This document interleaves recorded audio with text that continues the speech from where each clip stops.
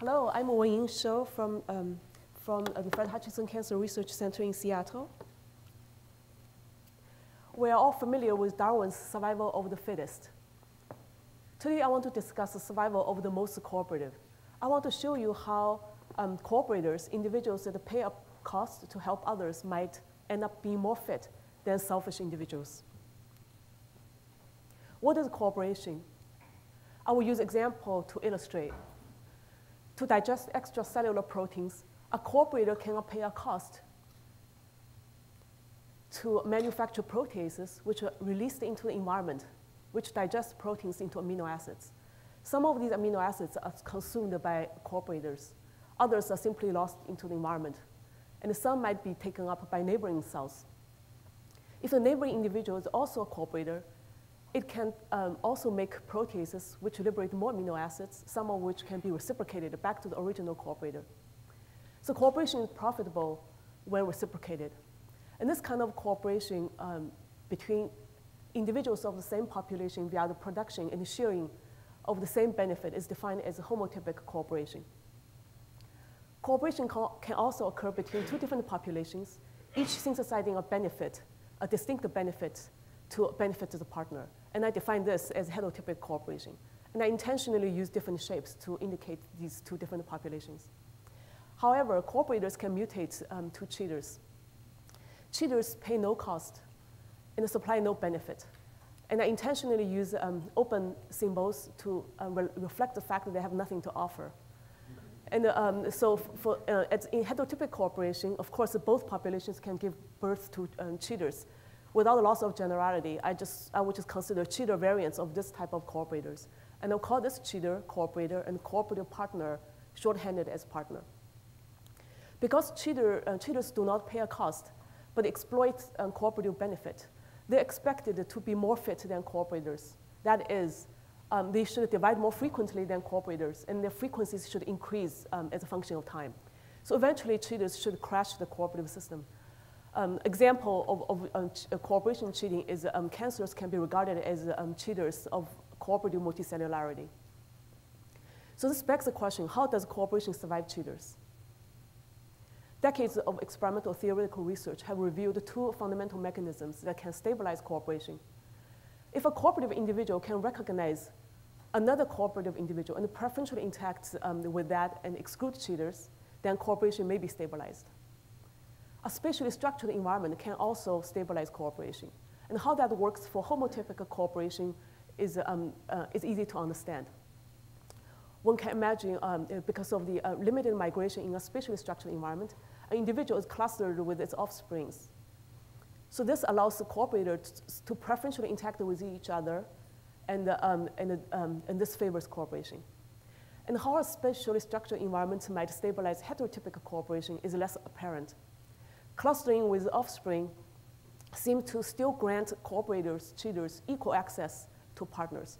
And because cooperators pay a cost to reciprocate, but cheaters do not, it would seem like cheaters should be more advantageous than cooperators.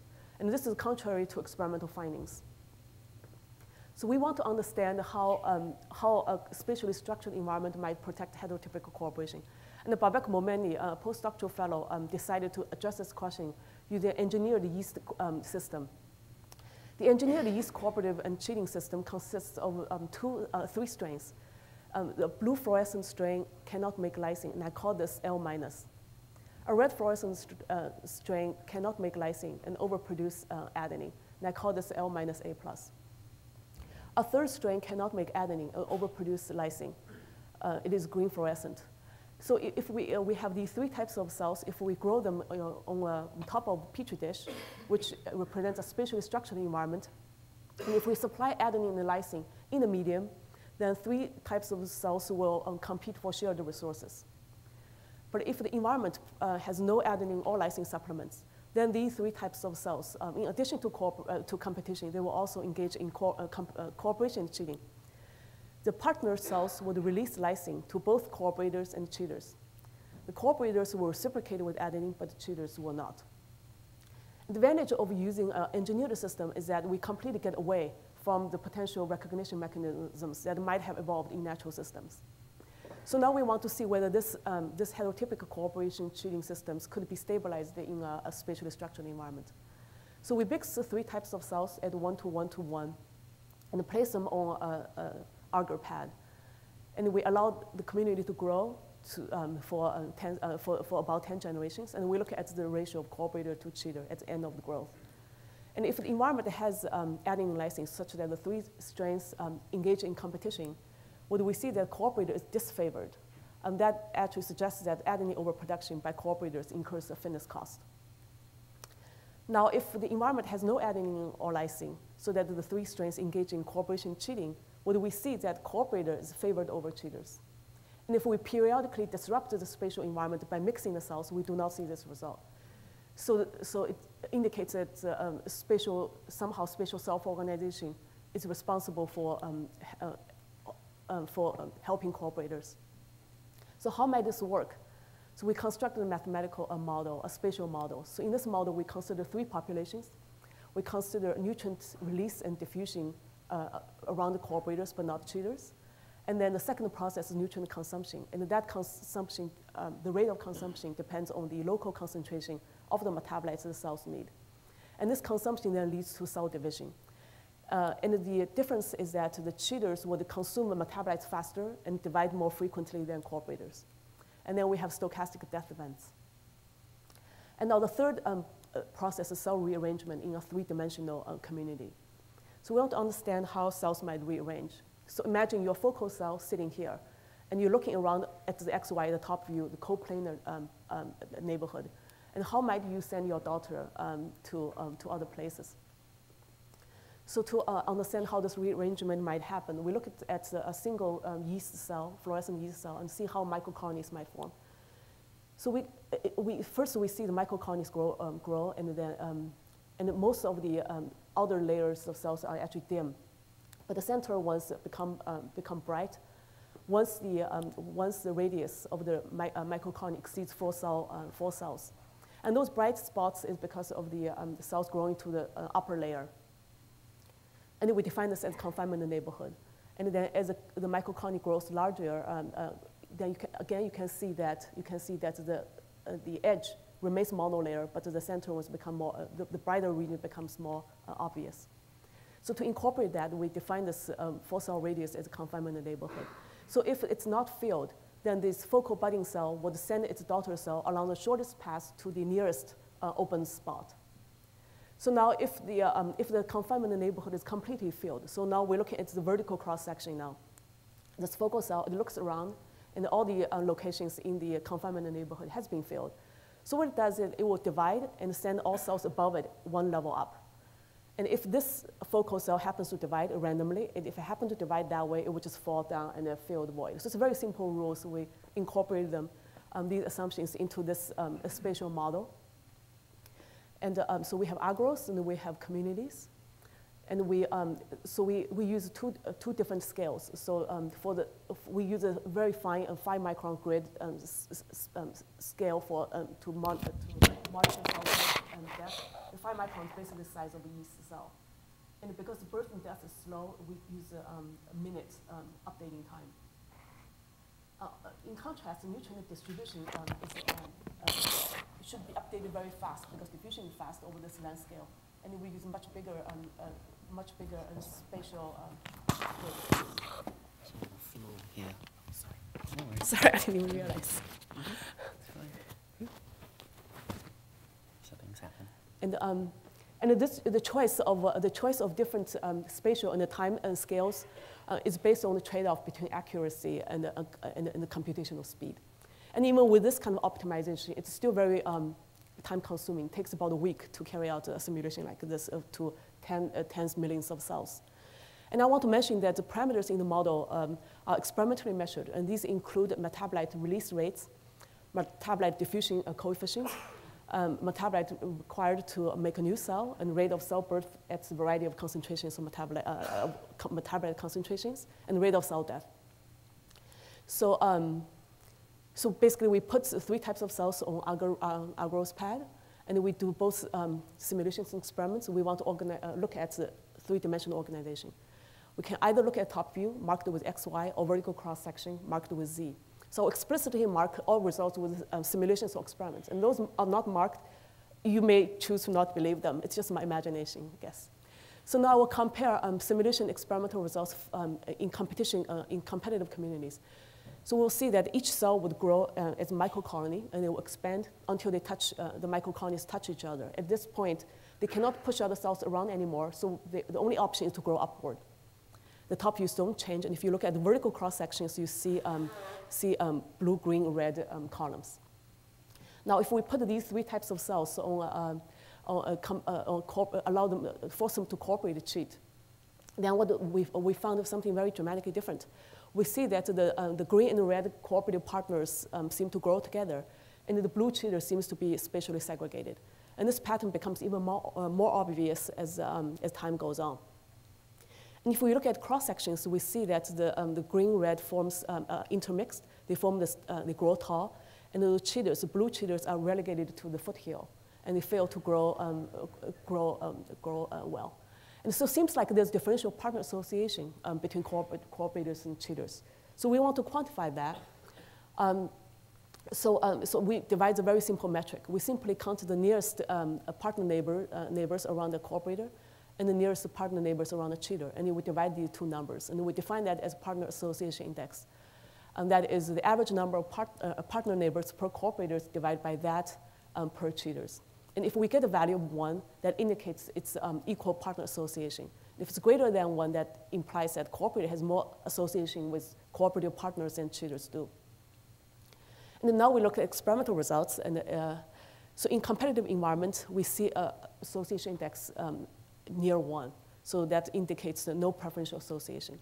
However, when cells cooperate and cheat, we see a value significantly greater than 1.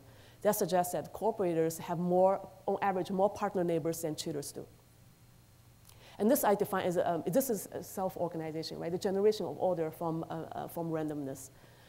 So to summarize this part of the talk, I would like to present you a conceptual model that summarizes all the results I've told you so far. So to simplify illustration, let's imagine the center partners are flanked on one side by cooperators and the other side by cheaters. Because benefits are spatially localized, those cells that are near, more near partners would be more likely to divide than those cells farther away from the partner. Now, a cell that happens to divide toward partner will have more chance to divide later compared to cells that happen to divide away from the partner. So this will lead to a piling over of cooperators and cheaters over the partner.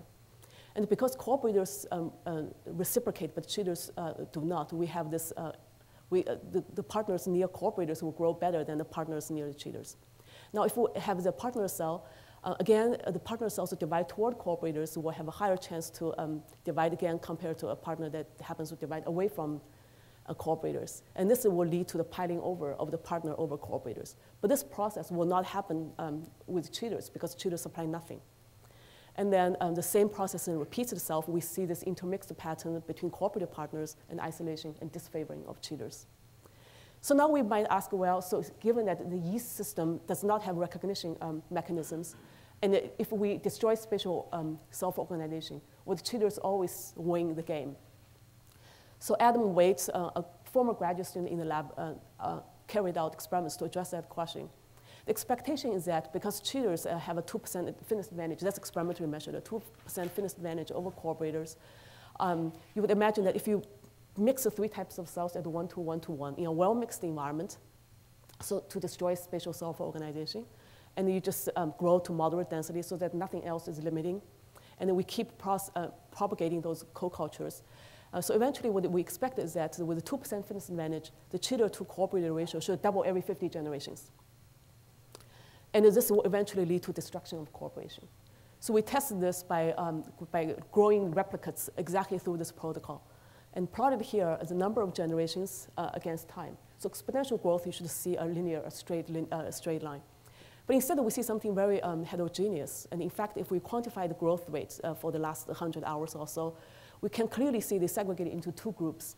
So the fast-growing group in orange and the slow-growing group in gray.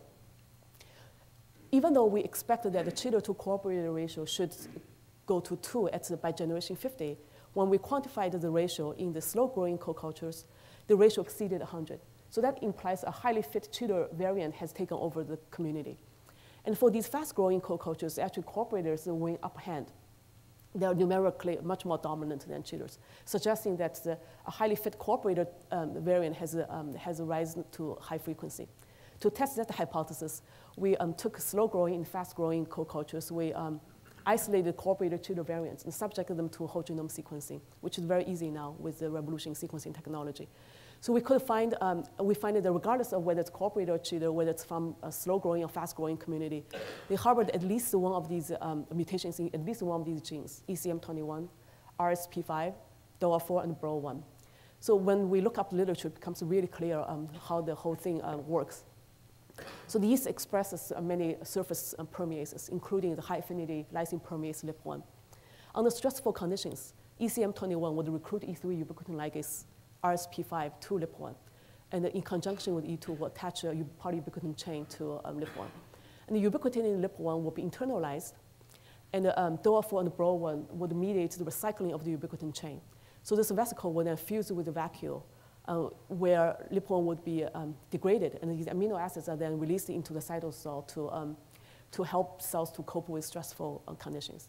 In involved cells, mutations, a loss of reduction of function or loss of function mutations in these genes would mean stabilization of LIP1, which would mean the cells would be much better at taking up lysine under limiting concentrations of lysine. So to see whether that is the case, we carried out a microscopy assay to measure growth rate against the various concentrations of lysine. So the black is the ancestor, and the colors, different colors are evolved clones. So I want to draw your attention to 4 points. So first is that under low concentrations of lysine, evolved clones are much more fit than ancestor.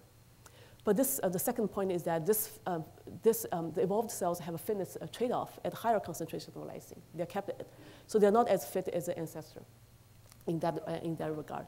And third. So and then I also want to point out the fact that the third fact is that these three, those various clones, they differ in their fitness, right? So if we look at this concentration, we can see that the red, green are more fit than the blue. So these clones have different fitness at low concentrations of lysine. And the fourth point is that the difference between these fitness is far bigger than the advantage of cheaters over cooperators. So now I will present a conceptual model to summarize this part of my talk. Right, so we have cooperator-cheater populations. They will continuously generate mutations that would be adaptive under lysine limitations. But under ordinary conditions, when lysine is excessive, these mutations will be selected against because of the fitness trade-off I just showed you. And I will use those black circles to indicate the mutations that would have been fit if those would be subjected to lysine-limited co-culture environment. So now if we switch those cells to a community environment under lysine limitation, so those previously not fit mutations would rise to a high frequency. And sometimes the cheater, in some co-cultures, the cheater population would happen to sample the most fit adaptive mutations. And in some other co-cultures, the cooperators would happen to sample the most fit mutations. But the symmetry breaks right at this point, right? If cheaters sample the best mutations, they will rise to high frequency, and that's self-destructive. If cooperators sample the best mutations, they would purge cheaters and continue to proliferate. And in fact, we can do a very simple mathematical model of this process, and the simulation could recapitulate the experimentally observed bimodal distribution of growth rates of co-cultures. But then you said, well, then you might argue, well, this still doesn't help cooperators that much because these evolved cooperators can mutate to cheaters, right? And now you're faced with an adversary who's as good as adapting to lysine limitation as you are. So what happens? So experimentally, we observed that this process can happen again. So they can sample further mutations to engage in this stochastic process. But then eventually you imagine that after round and round of this adaptive race between cooperators and cheaters, you would exhaust adaptive mutations that would help cooperators to overcome cheaters' fitness advantage. But we argue that many different environmental insults, such as changes in temperature, change in salinity, the presence of antibiotics, could trigger new rounds of adaptive race that would help cooperators to avoid the deterministic demise caused by cheaters. So now, to summarize my entire talk, I have told you two mechanisms that could stabilize heterotypic cooperation against cheating: spatial self-organization and stress-induced adaptive race. And these mechanisms do not require recognition, but they will buy cooperators time to evolve sophisticated recognition mechanisms. So with this, I would like to thank my funding agency. And I still have, my button still green, so I want to say a few words about a new journal, a relatively new journal, eLife. So eLife was launched about 2 years ago by Howard Hughes Medical Institute, Max Planck Institute, and then Wellcome Trust in UK. So so we have submitted papers there, and I would say this review process was by far the most pleasant ones I have experienced. So it was fast and it was very constructive. I get very, very good feedbacks from a very non-conflicting reviews, right, from reviewers. And this really helps us to get the papers out quickly. But now I'm on the other side of the table. So I'm a reviewing editor for eLife. And I can see the extra work an editor had to do to ensure this fair and constructive review process. So as a reviewing editor, I actually personally review every submission that's assigned to me. And I send it to inevitably I will get the other reviewers, other reviews, and inevitably they will conflict, they will contradict each other. And because I haven't read the paper myself, I'm able to synthesize from all three reviews, and the three reviewers, the identity of which are known to each other, we would have online consultation session. So to determine amongst ourselves, right, what is the most constructive way to help the authors.